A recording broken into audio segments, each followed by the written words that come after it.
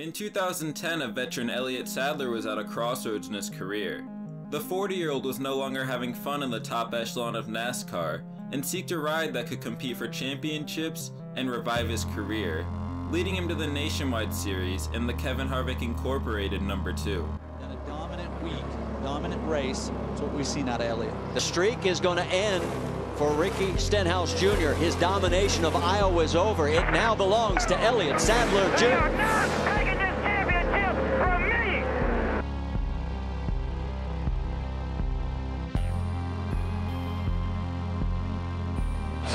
Well, he cost us a championship. I mean, he's not even racing anybody, and was holding us down, and the 9 would have never got to us for that. So if you're going to race people like that in this sport, you're not going to make it very far. You got to have respect.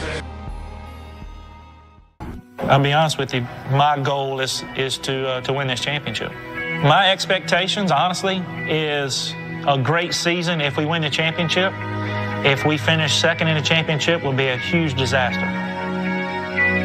The last few years, and my wife said it best, we have felt like we've been standing on the side of a mountain, on a cliff, just waiting for somebody to run up behind us and push us off. Can you imagine living your life like that each and every day? It's tough. The lowest point, I think, is as a driver when you don't feel like you have a gun in a gunfight. And you feel like that you're just kind of a step kid. When you feel like you've got stuff that other people don't want, used and old equipment, and you're driving that because nobody else wants to, that's hard. Right now is getting help. Change for the lead. Here we go as Joey Logano gets the push from Kyle. They'll take the lead on lap number 2. So that's something that she's going to have to learn here throughout the day. Trouble in turn 2. Several cars around. The 62 of Michael Annette. Elliott Sadler's involved. Good. Sadler's return to the Nationwide Series would get off to a rough start, getting caught up in the big one at Daytona early in the race. But after having no finishes outside of the top 10 from race 2 at Phoenix to Darlington, he sat second in points with an opportunity to do something he'd never done in his career. He's only 6 points out of the championship lead. That's a lead he's never held. A good finish tonight could be history again for Elliott Sadler. Vince Well. Due to a miscommunication late in the race to stay out or pit, Sadler would stay on the racetrack with 34 to go. And although he would get passed for the lead late in the race, he would still hold on against fresh tires to get a top 5 finish, putting him first in points for the first time in his career, a position he would hold for about 3 weeks. As championship opponent Reed Sorensen would take the lead for 4 races, followed by Sadler retaking it, before once again giving it up following a late race issue at Nashville, which would take a top 10 run and put him in 30th, this time giving the championship lead to Ricky Stenhouse.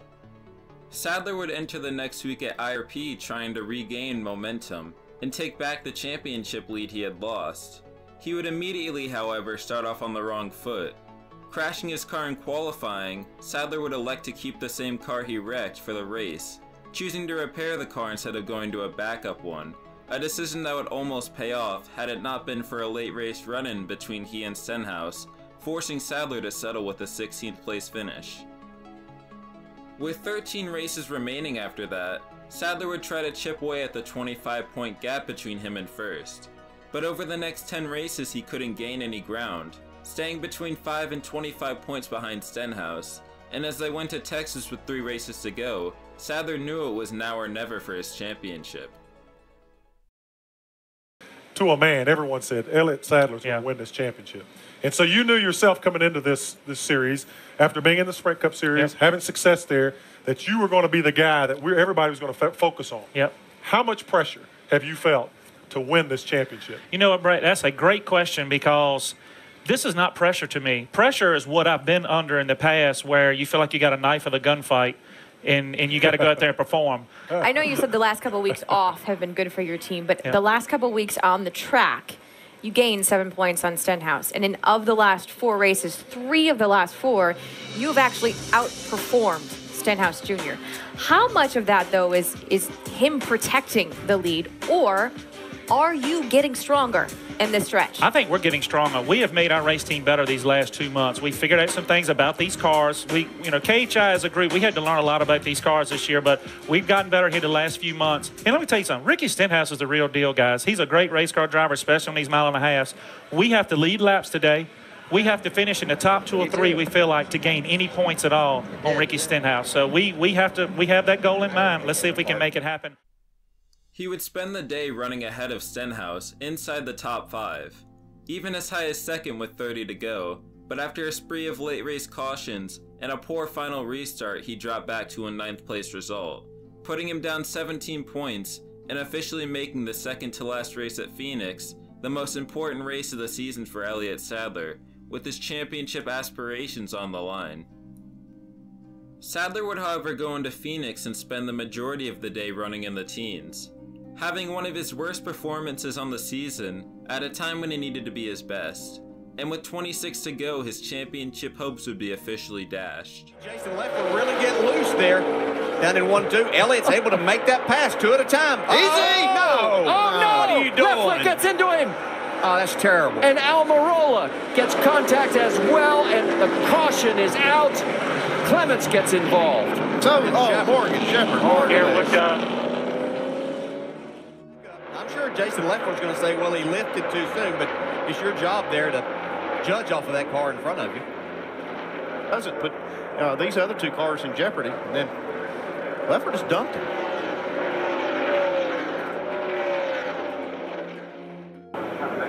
Here was Elliott's somewhat subdued gesture, as he obviously not happy with Jason Leffler, but as I said, I was expecting to see smoke coming out of those ears. Elliott Sadler coming out of the Kira Center. Elliott, looked like you had made a move and had 2 cars passed. And what happened? I'm sure the video shows it. The 38 just run right in the back of us. So not much respect for guys running for the championship. And there's nothing I could do. He just hit us square in the rear, and I just lost it. I don't understand. He's not running for anything. I cleared him. I even gave him extra room to not try to crowd him. Have you spoken at all to Jason Leffler? And if not, what will you say to him? What do you want to say to him? That's it's no need to fuss about it. He just one of those things. And what do you say? It's not going to fix the issue that we're out of the race and have lost our chance to win the championship. I mean, very frustrating. Very frustrating. Seems like you work all season long to put yourself in a situation, and just it all goes away at a split second. Kevin Harvick Incorporated would shut down following the 2011 season, and Elliott Sadler would move over to RCR, keeping the number 2 car and One Main Financial as a sponsor, in what was essentially the same ride for him. Going up against defending champion Ricky Stenhouse, he and him would battle all the way through the season, as Sadler would look for redemption once again, trying to get his first NASCAR championship. Sadler would start off his season much better than he did in 2011, by narrowly getting through the last lap big one en route to a 3rd place finish. And following Daytona, Sadler would head back to the track that had destroyed his championship hopes just 3 months prior.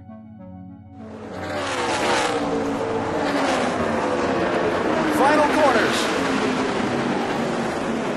Been a long time, October 1998, since Elliott Sadler won a NASCAR Nationwide Series race. He'll be first to the checkers today at Phoenix. Sadler wins it. Sadler would capture his first nationwide win since 1998, starting a hot streak through the first 8 races of the season, seeing him win once again at Bristol, while having no finish worse than 12th. But he still sat behind the guy who bested him last year in the standings, as the series headed to Darlington, a track where Sadler had always wanted to win at. Oh no! Logano pushes Sadler around into the wall! After running in the top 5 all race, on a late race restart he would be turned by full-time Cup Series driver Joey Logano, relegating him to a 24th place finish, and in his post-race interview he would show his disappointment. I just hate it, man. I'm just fighting for my life out here to try to stay a part of the sport and trying to do well and win a championship and win races and do a good job for One Main Financial and all their branches and stuff like tonight, man. That's just heartbreaking. It's just it's tough, man. We got a lot of points there to make up. Over the next few weeks, Sadler would make up the points on Stenhouse, as he would falter early in the summer months with 3 straight subpar finishes, giving Sadler the points lead for the summer. And after a win at Chicago in a race in which he was battling sickness, it seemed like all was right for Elliott Sadler as the Nationwide Series headed to Indianapolis Motor Speedway for the first time. Coming down the front straightaway. As we said, 18 laps to go. We're racing again in Indy. Black flag. The 2 cars being black flagged. Be aware. 2 car being black flagged right here in front of you. And $100,000 just went out the window for Elliott Sadler. Black flagging me. He spun his damn tire.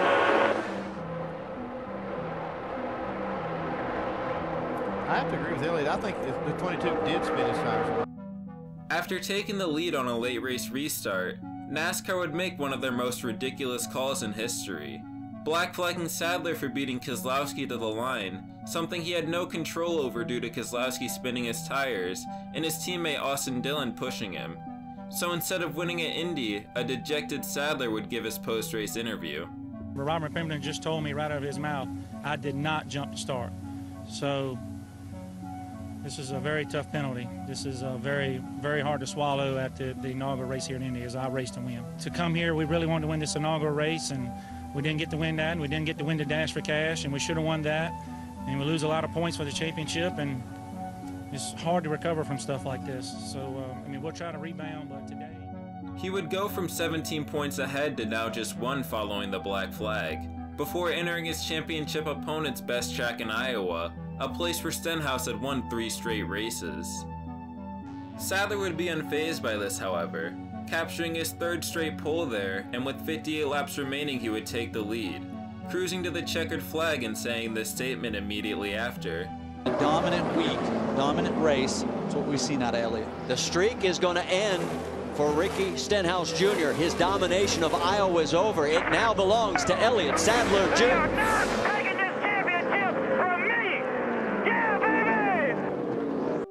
Over the next 10 races, Sadler and Stenhouse would duel for the championship, with Sadler leading the points in every race but 1. Yet after a finish outside of the top 10 at Texas with 3 races remaining, Stenhouse would tie Sadler in points as the series headed west to Phoenix, the track that Sadler had his championship hopes dashed at just 1 year prior. He picked up right where he left off by wrecking his car in qualifying, forcing him to start at the rear of the field at a track that's notorious for being hard to pass at. And through the first half of the race, Sadler proved that, struggling mightily to catch Stenhouse. But he would catch a break with a 2-tire strategy, putting him 4th on the lap 95 restart, while sending Stenhouse back to 16th with 4 tires. When they got to turn 1, however, Sadler would immediately get loose on the 2 tires and skate through the corner, putting him from 4th to battling with Stenhouse for 15th immediately after the restart. Over the next 100 laps, it was Stenhouse who was driving through the field, while Sadler sat in the teens unable to pass. And with 2 to go and desperate for any positions, Sadler would make a move on the 88 car of Cole Witt, and in one of the most insane coincidences in NASCAR history, he would lose his championship at the same track in the same corner in back-to-back years. God, what a great pass by Logano. Oh no! Elliott Sadler into the wall. The championship. Luke Lambert can't believe it.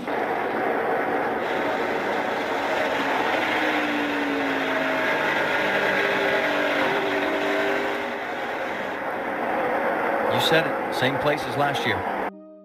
It looks like he doesn't have anybody to blame. Looks like he got right in the left rear of Cole Witt. And then the worst of it, Triggered it. he hits the wall and then the 33 hits him. On the red flag, it ejected Sadler was left to sit in his car and think about another year down the drain. This time on a wreck that was on him, a mistake he knew when he was interviewed. Difficult circumstances. How do you put that into words today?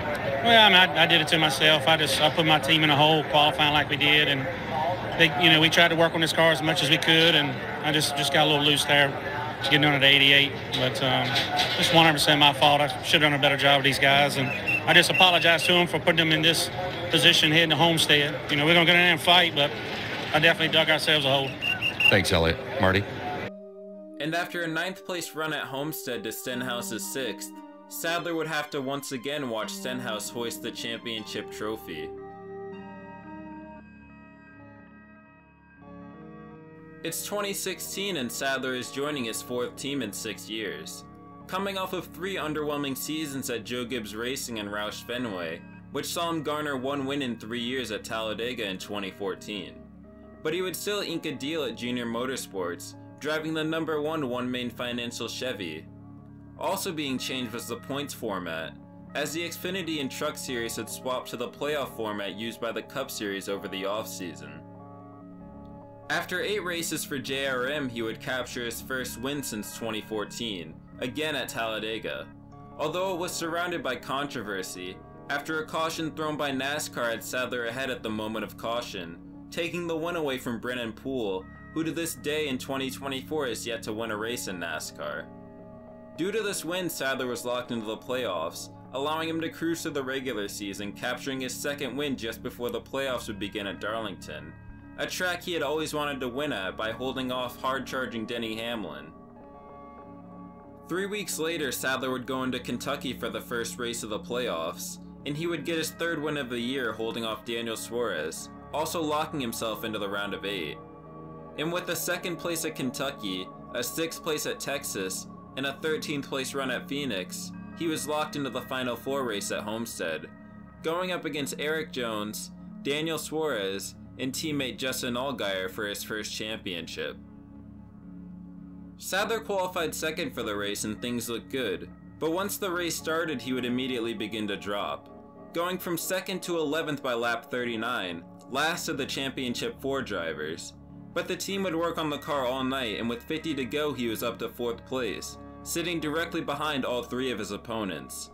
It wouldn't last long, however, as he would immediately hit the wall, and when the next caution flew with 42 to go, he was forced to stay on pit road and repair the damage, sending him to the rear of the field for the restart with 37 laps remaining. He was only able to drive up to 11th place before the 10 to go caution gave him a sliver of hope to save their season. After a dominant season in which Sadler had 29 top 10s in 33 races, as well as 3 wins, he would have won the championship in a full season points format, which the Xfinity Series used from 1982 to 2015. But unfortunately for him it was 2016, and his only chance at a title was a 2-tire strategy with 3 to go, and apparently Cole Witt, who would help Sadler with 2 of the championship 4 drivers by staying out on 40-lap old tires and just casually stacking up the outside lane for no apparent reason. Unfortunately, however, neither of those would be enough, as on fresher tires Suarez would fly by in turn 1 and go on to win the championship, while Sadler was left with another 2nd place points finish. Putting 2016 behind him, Sadler was back again at JRM in 2017. At 42 years old, looking to finally collect a championship and break the cycle, he would once again easily make the playoffs, leading the regular season points in all but 2 races, granting him another playoff berth as a 3rd seed entering the round of 12. And with his bonus points from winning the regular season championship, and 5 top 10s in the first 6 playoff races, he would once again easily make the Final 4 at Homestead, this time against William Byron, Daniel Hemrick, and again Justin Allgaier. Starting 14th for the race, last of the Final 4 drivers, he would be able to get up to 8th place by the end of Stage 1, moving all the way up to 2nd of the Final 4 drivers, and just 1 spot behind Daniel Hemrick. And at the end of Stage 2 he would once again be 2nd, this time behind William Byron. It wouldn't be until lap 97 where Sadler would lead the Final 4, until Byron passed him back for the lead 2 laps later, holding it until 36 laps to go when Sadler would retake it from him. He would immediately begin pulling away from Byron, and it seemed like this year was the year where Sadler would get his first championship, and he was just a few laps away until he came up to 3rd place driver Ryan Preece with 10 to go, and he was held up immediately, allowing William Byron to run him down. Seeing Byron coming, Sadler would make a desperation move entering turn 1 with 9 to go, and he was not able to make the pass stick, allowing Byron to get a run and repass him. He's got a big run. He'll dive to the bottom of the racetrack. Byron trying to get by the 1. He slides up the racetrack. The one into the wall. With 5 to go, knowing he needed to get by Priest to have a chance to catch Byron and win the championship, he would enter 3 and 4 and try one last move to get past Ryan Preece. Byron able to get by Priest. Now he has smooth sailing in front of him as he goes to the wall. Here comes Sadler. Sadler gets into the back of the 18. They stay straight. Sadler even touched the wall.